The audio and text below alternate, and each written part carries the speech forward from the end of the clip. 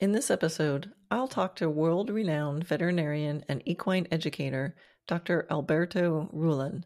Dr. Rullan lives here in Ocala, Florida, where he owns Performance Equine Veterinary Services and their on-site rehabilitation and condition center, EPIC, which stands for Equine Performance Innovative Center. He was voted #1 vet in Ocala, and EPIC has the honor of #1 equine facility, which is no small feat in the horse capital of the world, which is what Ocala is known as. So we'll talk about his 3-part approach to healing horses and the importance of getting to the root cause of the injury. So here we go, episode 123 with Dr. Alberto Rullan. Hi, I'm Karen Rolfe, and welcome to Horse Training in Harmony. This podcast is about you making progress with your horse in a way that you both can love. It's about learning how to move and be in harmony. Because yes, you really can develop a horse to be both athletic and happy. When we show up as our best selves for our horses will show up for us. So, let's get started.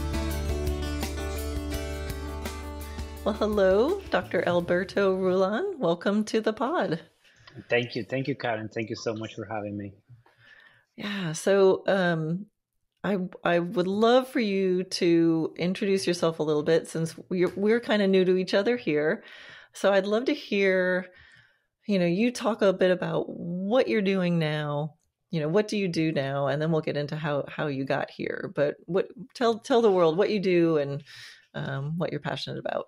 All right, so we'll talk first about what I do now, and then we'll talk how I got into it. What we do now is we have a veterinary practice that focuses on rehabilitating, that first of all, diagnosing, rehabilitating, and treating and rehabilitating horses, most of them athletes. We do athletes from all levels and athletes from all races. We have a pretty unique rehabilitation center in Ocala, Florida, called Equine Performance Innovative Center. And we're pretty unique in, I would say, in the world. We were able to create a place and a program that has everything you need to bring a horse from injury all the way back to athletic performance. So that means that we have, let's say a horse has a tendon injury or has a fracture and we need to repair it. So we have surgical room with orthopedic surgeons. We have a aqua pacer to rehabilitate the muscles. We have laser therapy, shockwave. We have a pool. We have a hyperbaric oxygen chamber. We have a track for training. We have paddocks, from very small paddock to extremely large paddocks for further turnout, etc. So that's what we are right now, and we have a pretty interesting vision, which is our goal in our center is to help 1 million horses. So that's kind of our big long-term vision. Nice. Yeah, I drive past your place fairly frequently, and it's beautiful. It's such a beautiful spot, and has a very peaceful vibe to it. Yes. So I would love to visit, and I'm glad I haven't had to. No, but please come by for a tour. Yeah, I will take you up on that. So maybe can you share a bit about what made you get into veterinary medicine to start with? Yes. I was born in the top of a mountain, very remote place in the Caribbean island in Puerto Rico. Coffee, cattle, and horses were pretty much our way of life. I would ride my horse every day to the farm, to the store, to work cattle, to train for horse shows, to hide from my mom and dad. My mom would even ride, my dad would even ride the horse to the bar. So riding horses was definitely our, our way of life. And we were very involved back in the days, not just in cattle and ranching, but we're also involved in Pasofino horse shows. And my dad and I would train horses every afternoon, 6, 7 days a week. And one afternoon, my dad was training before I came from school. I used to come from school around 4 or 5 o'clock, and my dad was training, and I noticed as I was driving on the school bus was coming in, and I saw a horse laying down on the ground because back home you could ride on the road.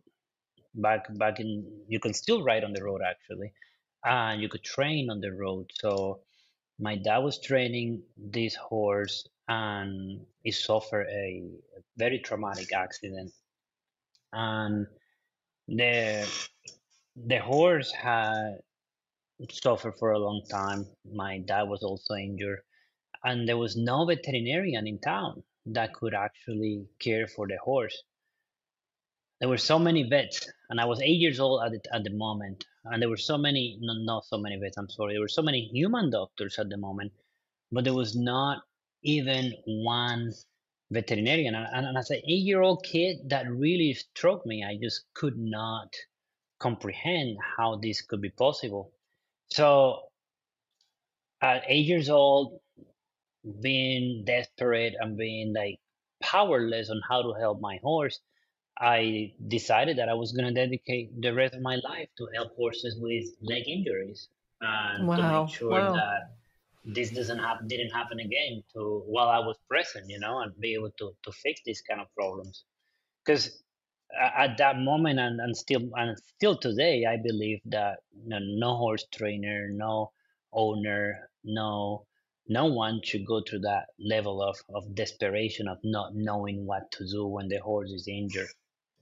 So for the last 20, 25 years after that, that's all I did. I dedicated my life to learn how to become a veterinarian who focuses on lameness. Wow. That's pretty, I mean, that's pretty amazing because there's a lot of time between and changes between an 8-year-old and then actually going through and completing vet school. What kept you motivated? Was it just that big a passion? You just were like, I'm going?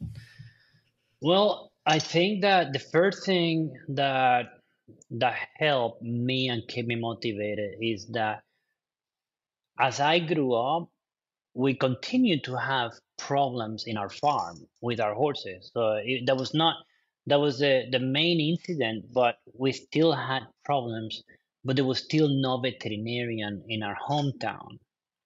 And our horses got diseases, and my dad was the only person in town to help them. And he was not a veterinarian. He just learned as it goes, and kind of the cowboy way.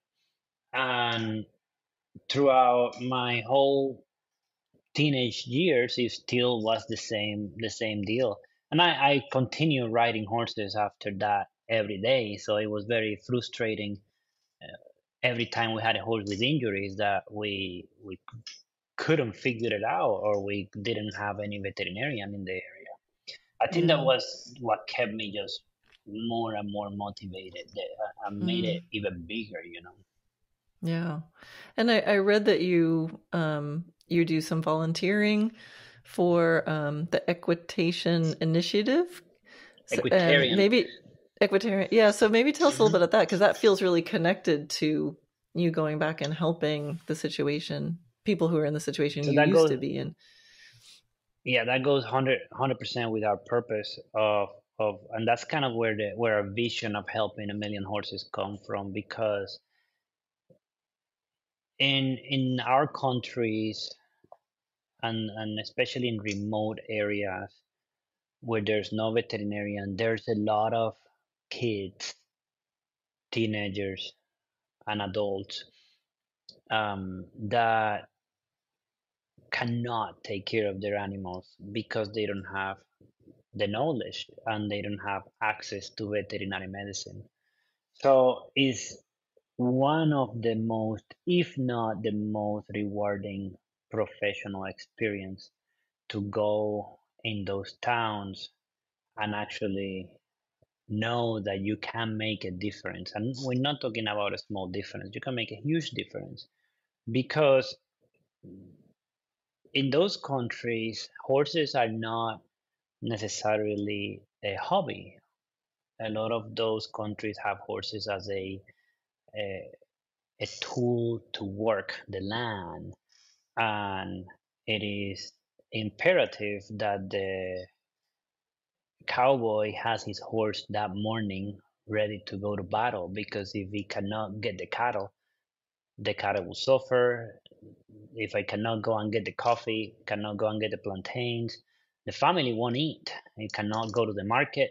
So there's a lot of um, damage that could happen economically and socioeconomically if the horses cannot are not ready to go to work in those countries. So when you go and help them out, and then not just that, you actually teach them, which is a lot of what we do. Our goal is not to fix their animals, is to teach them how to take care of their animals.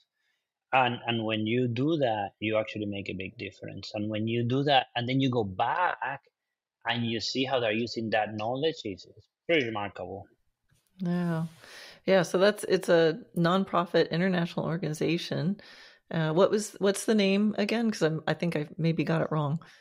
Yes, it's equitarian, and now after COVID, everything changed. So we, of course, live right before COVID and after Yeah. COVID. Right. But there are multiple organizations. Back in the days, they used to be called RAF, Remote Area Veterinary Services, and then now we go with the group called Equitarian. Well, no, now we haven't done it in a while due to Yeah.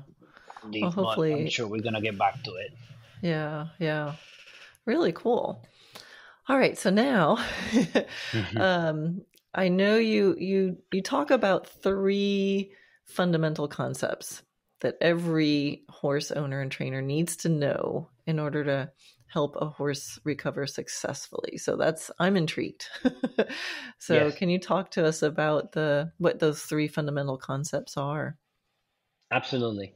So in any medical treatment, there has to be a system where you could replicate that system and help athletes recover.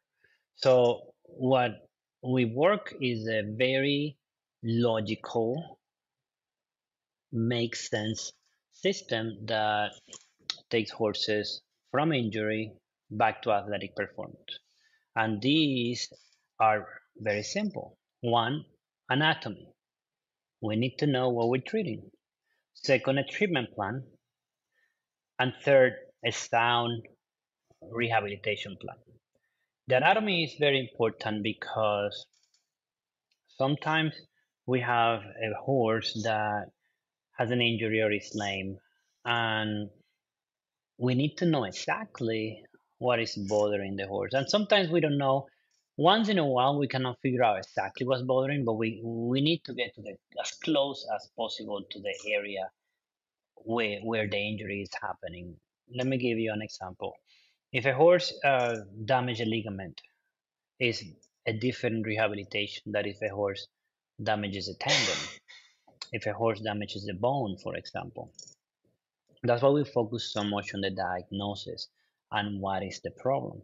Then another thing that we have discovered in the last 15 years is that there is very seldom only one injury. Myself, I was an athlete when I was growing up, and not a very good athlete, I should say, but I did suffer a lot of injuries.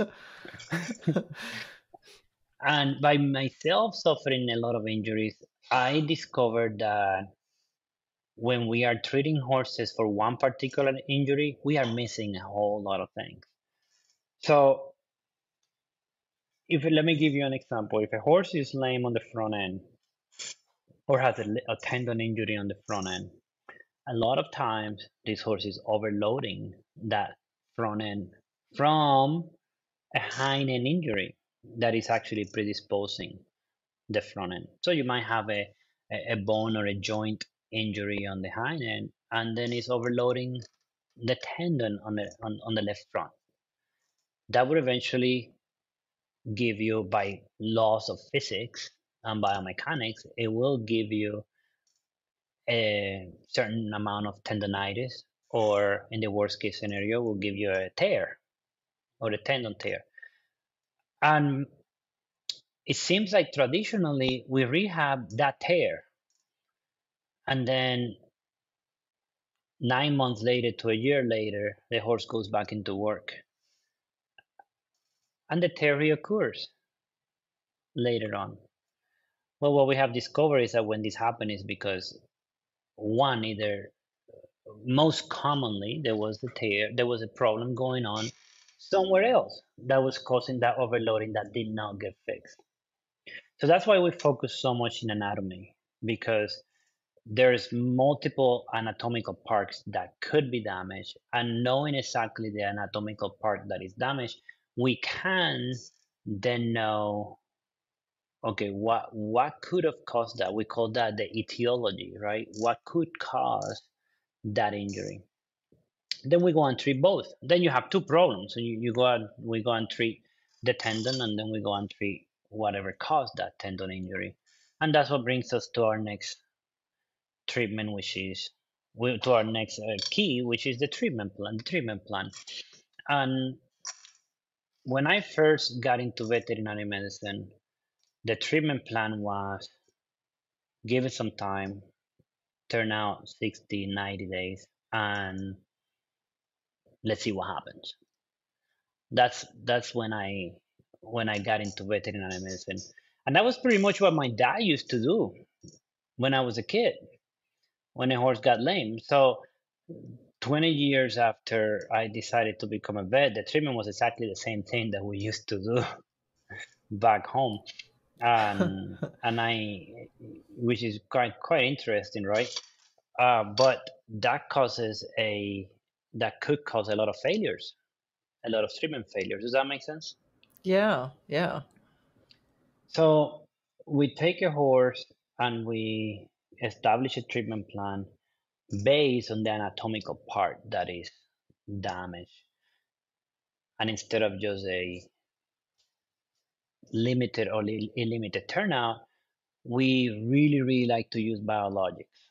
By biologics, I mean PRP, which stands for platelet-rich plasma, or stem cells, or many other new products. I don't want to overwhelm you with names, but there's a lot of regenerative therapies. We are starting to move away from some traditional therapies such as cortisone or what we call corticosteroids. And the regenerative therapies, they not necessarily give us a faster healing, but it gives us a more accurate healing, and it gives us a quote unquote better healing. Plus, it has very little side effects. So we really push for natural biological therapies such as PRP, stem cells.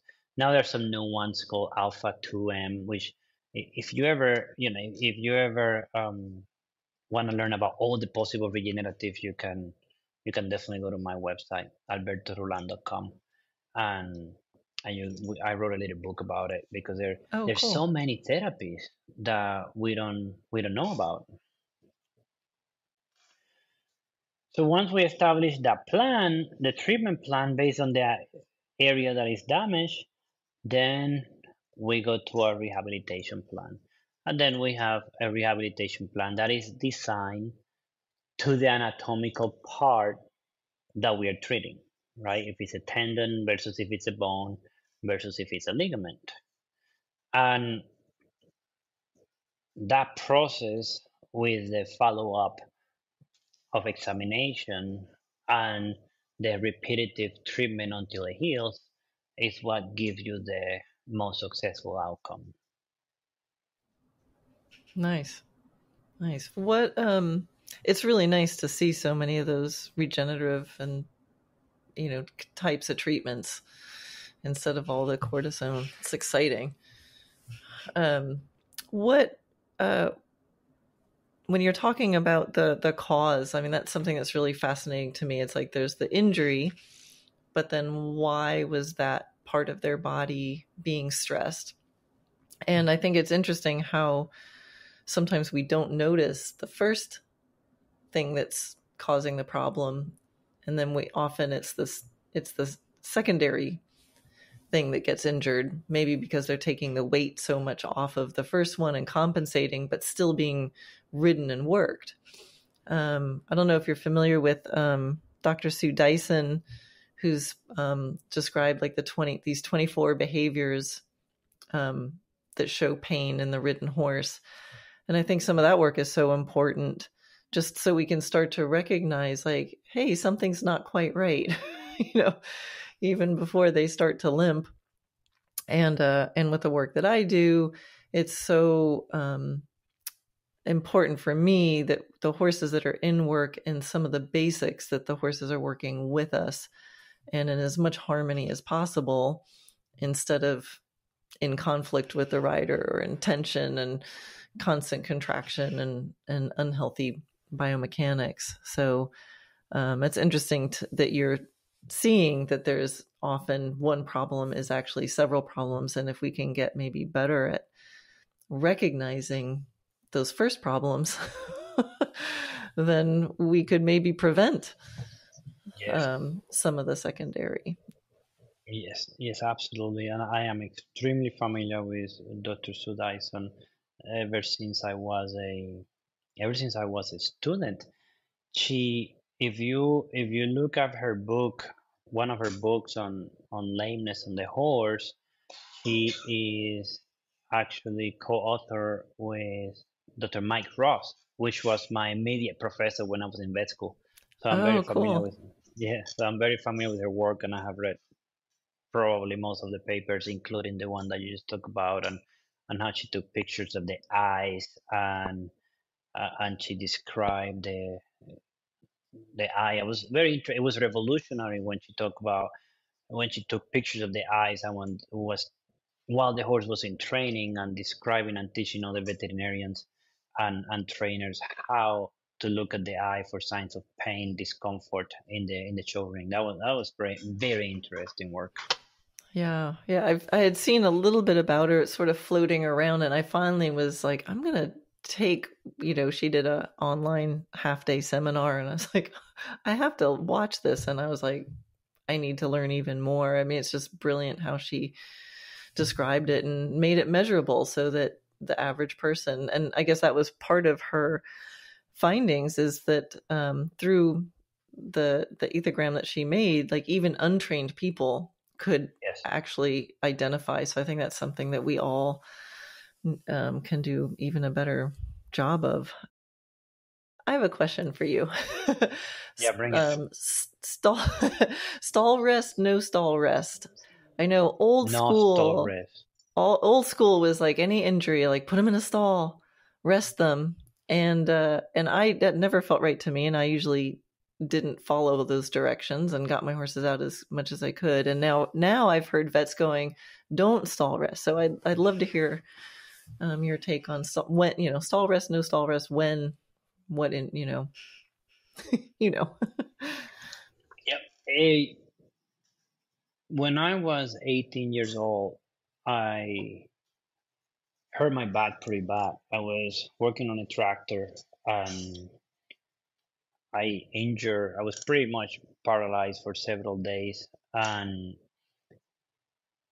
I discovered very quickly that bed rest and resting does not help injuries. And I think that you can relate to this as a writer, and I have never talked to one writer that doesn't agree with me, that has had a muscle strain and injury, that tells me that 5 days of bed rest made them feel better.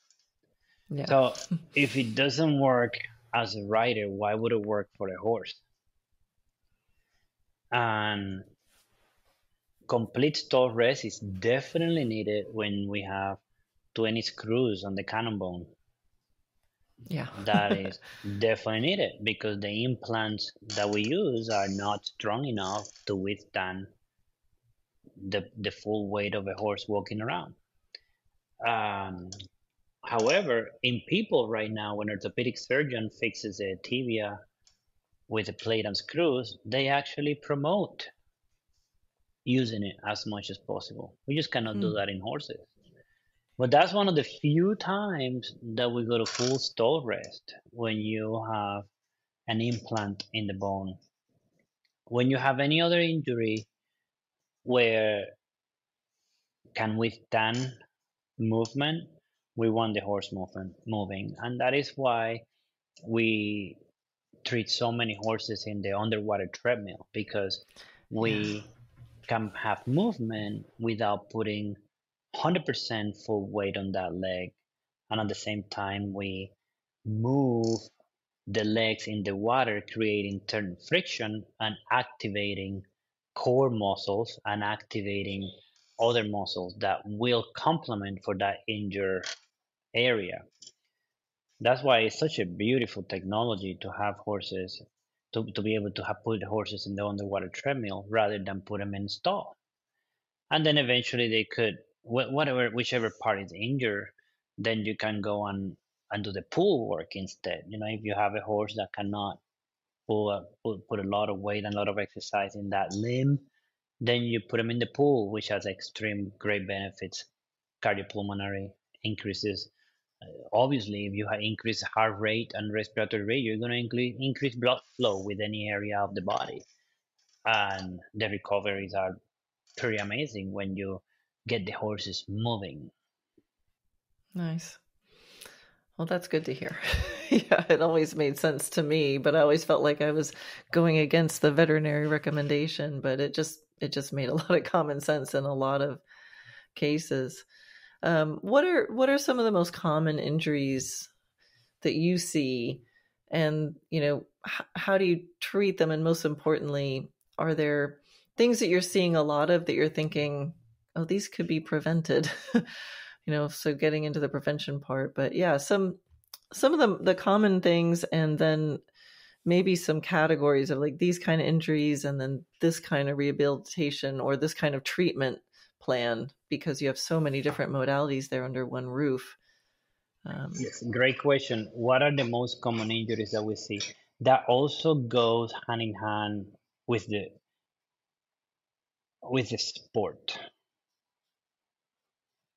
For example, if you ask a football coach what are the most common injuries, they're going to tell you certain injuries, right? If you ask a tennis player, they have certain injuries. If you have a golfer, they have certain injuries. And the same thing in the sports of horses. Dressage horses, I end up seeing, and I don't have, please do not quote me on the validity of these statistics. So I'm just going to tell you more versus less. How about that? Okay, sounds good. In dressage, in dressage horses, I see a lot of suspensory desmitis. We see a lot of suspensory ligament desmitis, a lot of hock pain, and we do see quite a bit of back pain in dressage horses. Hmm. In race horses, we see a lot of joint problems, uh, joints all through the body. Oh, by the way, there's this, and I'm not sure this is new for, but it's not necessarily new. It's just that we look a lot more on it. But in dressage horses, I'm seeing a lot of neck issues. In the last 10 years, Hmm. I see a lot more neck issues, but I think it's because one, our technology is getting better, and now we actually as veterinarians are getting a lot better at detecting. Back in the days, I feel like when I would hang out with my mentors, they look at horses from the knee down or from the stifle down, right? Stifle, fetlock, knee, feet, and I think they used to overlook at the neck and back, pelvis. But I think that the more we look, the more we see that the neck is a source of poor Yeah. performance. In dressage. Now, in let's say we're talking about Western performance, we do see a lot of hock issues, a lot of stifle issues, and certain Western performance horses develop a lot of hind-end suspensory issues as well. In case of thoroughbreds, we see a lot of joint, a lot of arthritic joints, a lot of fragments in the joints. Um, and now we're starting to detect actually a lot of neck issues in thoroughbred race horses as well, which back in the day Oh, were interesting. Hmm. significantly overlooked. In Jumpers, racehorses. yes, in That's racehorses, interesting because in very. dressage you can kind of see because there's often too much neck manipulation, but in Hmm. racehorses, um, yeah, they don't have that same. So that is kind of interesting. Yes, and it has definitely been a challenge proving it to the trainers, but once in a while you get that horse that has a great potential and the trainer lets you as a veterinarian, the trainer kind of goes with the flow and get the neck treated and rehabilitate, and that horse ends up winning and doing great, and then that pretty much convinced the trainer very quickly, right? And we see a lot of sport horses since we are a full service rehabilitation clinic. We see a lot of breeds. And kind of a new dressage breed that I see a lot is Gypsy Vanners. I'm seeing a lot of Oh, Gypsy Vanner dressage horses. huh. Interesting. Very, Yeah, very interesting. Yes, I yes, think very there's some interesting. breeders in this area, but yeah, that's fascinating. In the so Mm-hmm, mm-hmm. with dressage horses, if it's hock, suspensories, neck, um, are those the injuries they come in with? And if so, what are the secondary or the what are if you can trace it back to other things, or are those injuries the originating ones? Like, did that I don't know if that made sense. Yes, yes. You're asking me if if those are primary injuries Yeah. versus secondary injuries. Um, I think, and I don't have the full evidence of this, but I see a lot of suspensory injuries in dressage horses, especially on the hind end. And there's a high chance that these are primary injuries based on their work and their load, Hmm. right?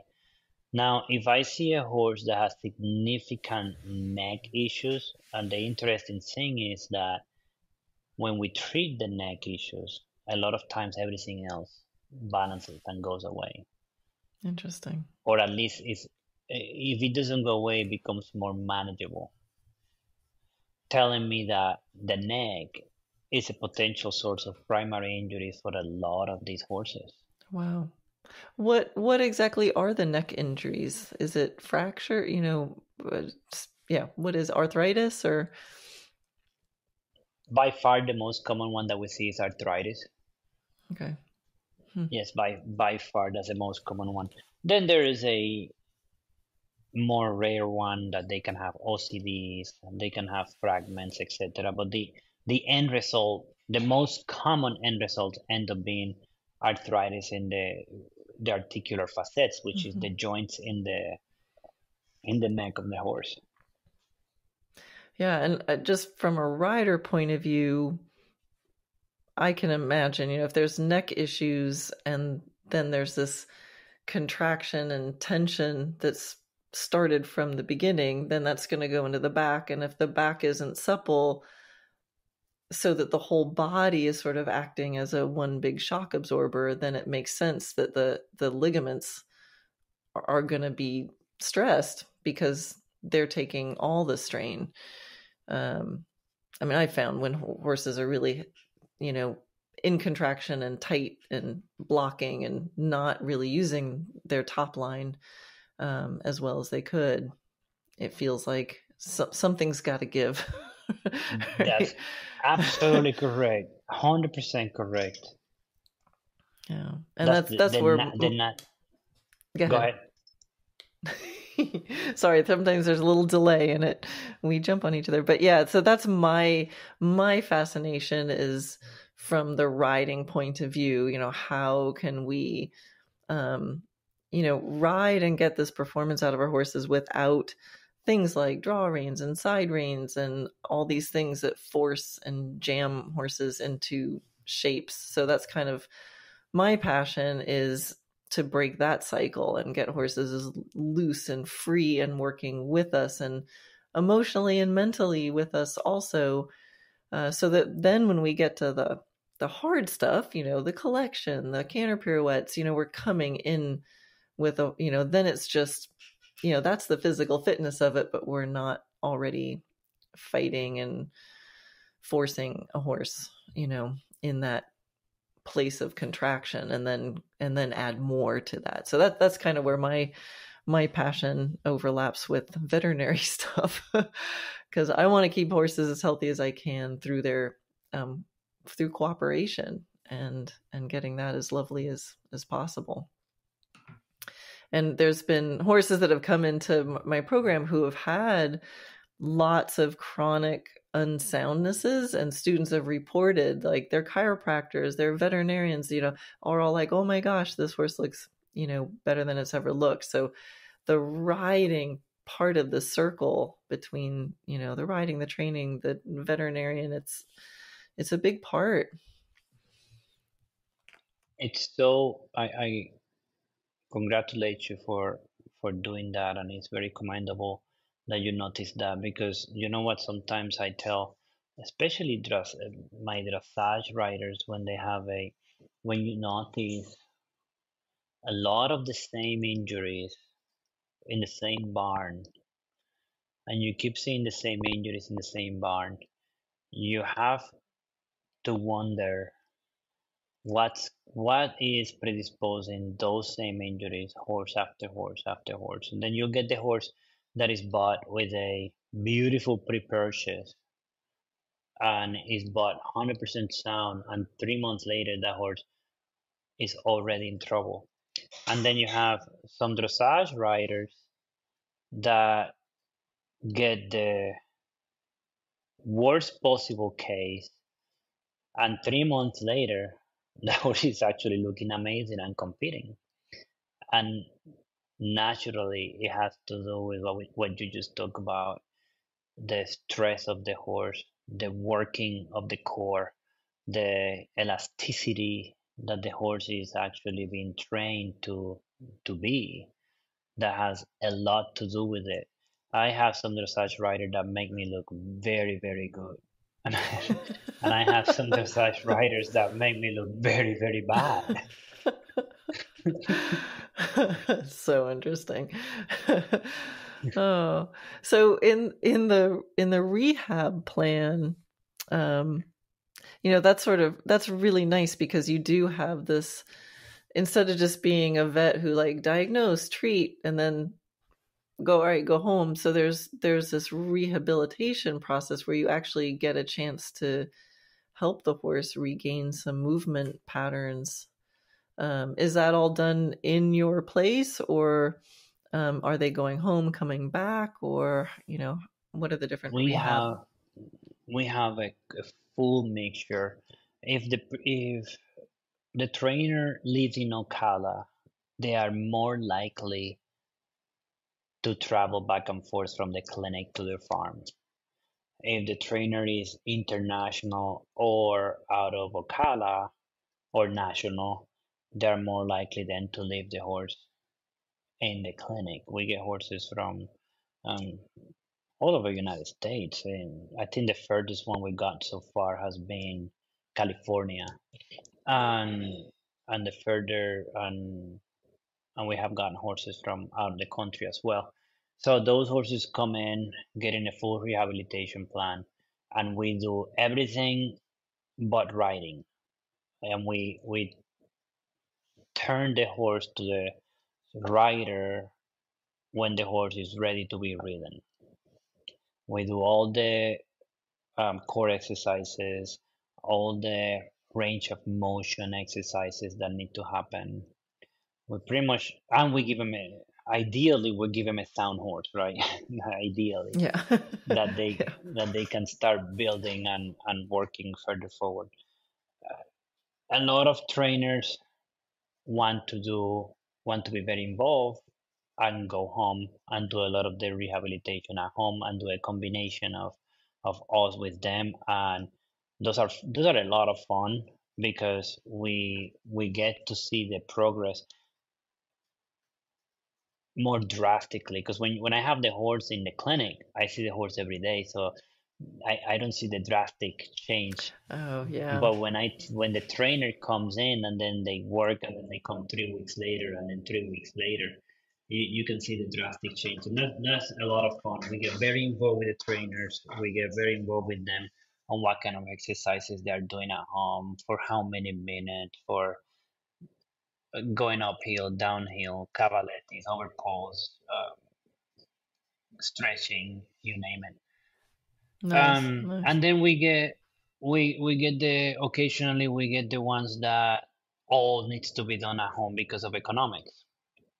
Those are not as fun, but because we don't get to follow up until 6 months later, and then 6 months later we figure out if it worked or not. So we have an array of options. That's very cool. So, if there's one message you could give to all the people that you've worked with, or, sometimes when you're doing this for a long time, it's like, if people just knew this, what would be your message? That's a great question. I haven't had that question. Sorry, But I didn't give you that in I love it. advance. I No, just I threw it right I at love you. it. Yeah, no, I love it. I totally love it.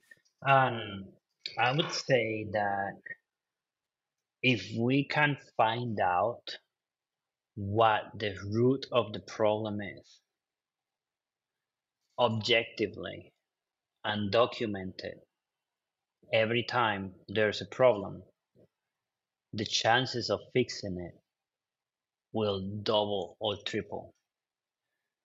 If we can find out what the root of the problem is, because many times I I feel that many times we as horse people go on gut feelings, which are great. Gut feelings are great. Don't get me wrong, but if they're not accompanied by objective data and measurable, then it is not such a successful outcome on the treatment and prevention of that issue. Does that make sense? Absolutely. Yeah. And Awesome. I think that translates to a little bit of training, right? If you have a horse that is a, a troublemaker training wise, and all of a sudden you're studying that horse as a trainer and you find the root of its problems and you fix that root, that horse becomes an amazing animal after that. Yeah. And sometimes you cannot fix the root, right, in training or in veterinary medicine, but you can manage it. You can get close and eliminate as many of the the issues as possible. And some horses are just certain characters, and they're in they didn't choose to do any of this. So I always feel like horses are perfect until we come along and ask them to do something that they can't or don't want to do. And they have, they didn't choose any of this. So I'm always very aware of that. But I like to just help horses be as relaxed and happy and communicative. And then I really like to work with horses so that they tell me where they need to be in their bodies to feel as loose and supple and flexible as possible. And then, then they think of, my goal is that when I ride them, they should feel, for the basics, feel like they just came out of their favorite yoga class or something, like, Yeah. I feel great, and then there's plenty of time to add on the high performance stuff. But I have what I call my happy athlete training scale. And at the base of that is that the person is a happy person and the horse is happy, separate, right? So when I'm not with my horse, I want him to be happy out there. Like I can think, oh, my horse is out on 10 acres with his buddies. He's fine, even without me. And he likes his life, and that I'm a well-adjusted person. And then we can come together and start creating harmony. But I see so many horses that are frustrated, bored, stressed out, and then their frustrated, bored, or stressed out human comes to work with them, and there's these bodies that are just bumping up against each other, and then add on that a lot of demands. So my little gift to the healthy horses is just to try to, arrive to each other feeling in as relaxed and balanced mentally, emotionally, physically states. And then injuries still happen even under those conditions, but at least I'm hopefully not causing too many of them. I'm with you 100%. Love it. I really love your approach. Is pretty remarkable. Awesome. Well, it would be super fun. I'm going to take you up on the offer to come visit your place. I'd love to get a tour and see that. Yeah. And so thank you so much for reaching out to being on the pod and taking this time. I'm sure you're fairly busy. And I will make sure that we have a link to your website. Maybe you can say your website again so people can find it, and the name of your beautiful facility in Ocala. Yes, absolutely. Well, the easiest one, we have multiple websites, but the easiest one to learn about the things that we talk about today is very easy. It's albertorullan.com. Alberto Rullan, RULLAN.com.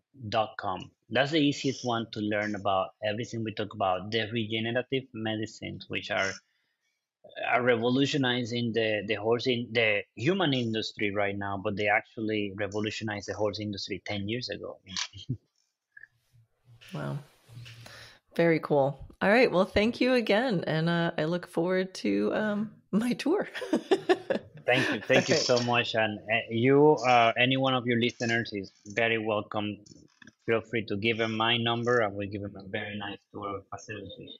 We would love to have him. Awesome. Thank you.